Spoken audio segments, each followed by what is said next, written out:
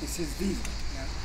Vivre is a cuvée which was made to honor the charte vivre, the chart, which the wine growers here have signed more than 50 years ago. That was in 1995, to protect the environment and the biodiversity and the landscape as well, which is very important here.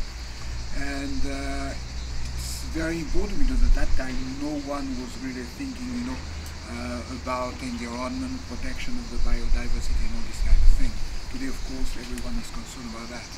Vivre was meaning, is still meaning, vigneron investi en viticulture respectueuse de la vie et de l'environnement, which means wine growers invested in protection of the environment and of the life, I would say.